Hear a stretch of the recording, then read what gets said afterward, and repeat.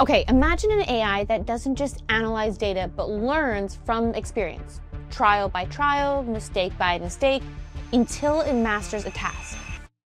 This isn't science fiction, it's actually the power of reinforcement learning. And today, we are going to dive deep into how it works, where it's being used, and why it's about to change, well, kind of everything, not trying to be dramatic.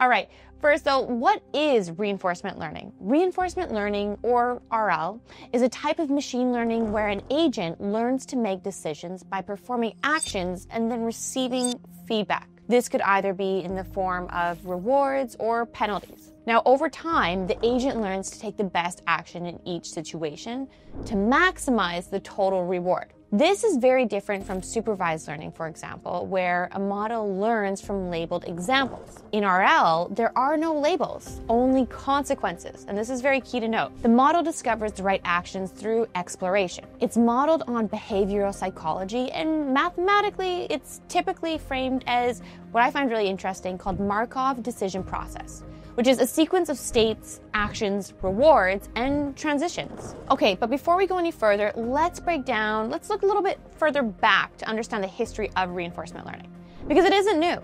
In 1989, a researcher named Christopher Watkins actually introduced the Q-learning algorithm. And this algorithm allowed agents to learn optimal actions in complex environments. The most important part of this is without needing a model of the environment itself. But the real breakthrough didn't come, I would say, until about 2013, when DeepMind combined deep neural networks with reinforcement learning. That is what we now call deep reinforcement learning.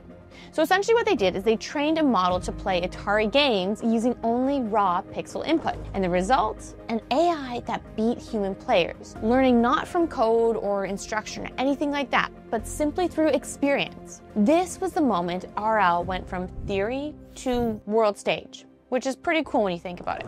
Okay, I want to go through some real-world examples as well so you can really understand reinforcement learning. First up, let's talk about gaming. This is a huge industry on its own. Okay, a really good example of this is OpenAI's 5. It played over 45,000 years of Dota, I'm not sure if I'm pronouncing this right, 2 games in just 10 months of training. So it basically learned to coordinate, strategize, and adapt all through reinforcement learning, which is pretty wild. Now, let's go through a robotics example. Robotics is an area that I first really got into learning about reinforcement learning because it's so prominent there. So OpenAI's Dactyl taught a robot hand to solve a Rubik's Cube using only vision and touch. So what it did is it learned dexterity from scratch, which is pretty incredible once again. It wasn't learning it from past code or past anything else. RL is used to personalize treatments in healthcare, for example, also by simulating how a patient might respond to different drug regimens, especially in chronic disease management or sepsis treatment. Okay, let's go through one more example. Let's go through finance. So in algo trading, RL adapts to volatile market conditions. So it could make things like buy and sell decisions by learning from financial indicators. And okay, one more example, just to really reinforce reinforcement learning. Let's do energy. Google DeepMind's RL system reduced energy used for cooling their data centers by up to 40%. And it did this by learning to predict temperatures and adjust fans and cooling systems more effectively than any rule-based system could have done, which is pretty cool. Okay, we talked about a little bit of high-level examples of different companies doing different things.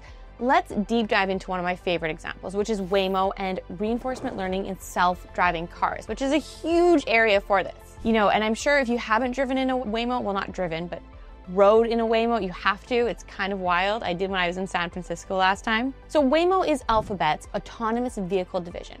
And I think at the heart of Waymo AI is a mix of machine learning techniques, but reinforcement learning at the heart of it plays a crucial role in decision-making when it comes to Waymo. You see, driving isn't about one-off predictions. It's a constant loop of decisions and consequences. We all know that. Things change. Things come out of left field, right field. You know what I mean. And Waymo uses RL to train policies that adapt to edge cases. So for example, a child chasing a ball onto the street or a cyclist merging across multiple lanes. These are things that are so unexpected and very difficult to train a model on every single use case. Another example would be, say, an aggressive driver cutting into your lane. These situations all have delayed rewards. It's not enough to make the right move in the moment, you have to make moves that lead to safety long term. Waymo can simulate billions, not millions, billions of miles in a virtual environment where its agents can learn from collisions without risking real lives, which is a massive advantage when you think about reinforcement learning. High volume learning in safe, simulated environments. And that's why it's used so often in things like robotics or autonomous vehicles. And in the case of Waymo, it's working. Waymo's fully autonomous taxis have already started operating in cities like Phoenix, San Francisco, as I mentioned, and I think they're planning on expanding to more, it's really wild, the whole concept. Okay, let's dive into the era of experience. Now, what I mean by this is Google researchers like David Silver describe the next frontier as the era of experience. So what exactly does this really mean, though? Traditional AI is data hungry. We all know that. It needs massive labeled data sets, so computing resource heavy, it's a lot. But RL, it offers a different path, learning by interacting. Instead of scraping the past, reinforcement learning actually learns to anticipate the future. And this matters in environments that are complex, unpredictable, or high stakes, like managing power grids, flying drones, or negotiating multiplayer games. Okay, now that we know exactly what reinforcement learning is, let's look a little bit about the challenges and ethical considerations. We're all aware by now reinforcement learning is powerful, but it definitely is not perfect. Reward hacking is a real problem. So listen to this. Agents sometimes learn to game the system.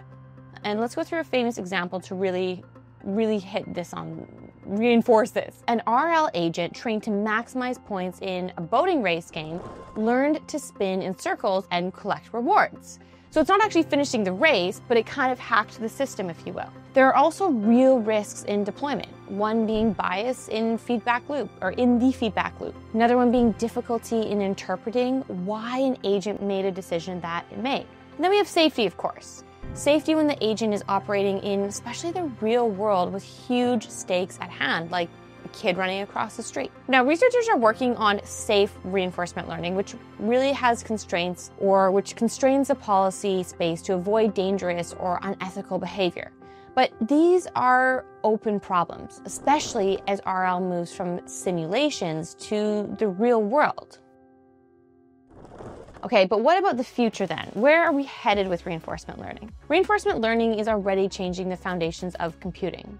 I mean, when you think about things like DeepMind's AlphaDev used reinforcement learning to discover sorting algorithms that outperform human-designed ones, meaning reinforcement learning didn't just learn to use algorithms, it actually invented it, which is really hard to wrap your head around. It's wild. And it's only getting more scalable. I mean, Google recently announced that, or hinted at large-scale reinforcement learning agents trained using massive compute, similar to how GPT-4 was trained. Now, the difference being these agents don't just answer, they act, whether it's in robotics, energy, gaming, or science.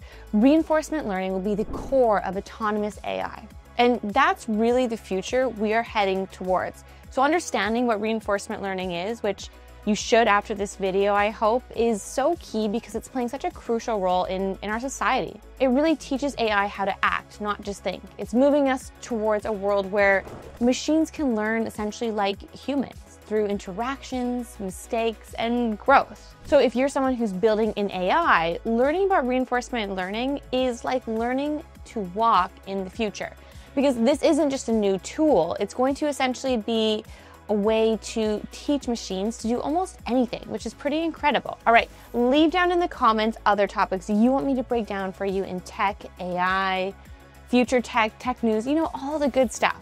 And make sure to hit that subscribe button to stay ahead of what is going on in tech, stay ahead of tech terms, AI, even if you're not in this space. This is so crucial nowadays to stay on top of. Thank you all, and I will see you all soon.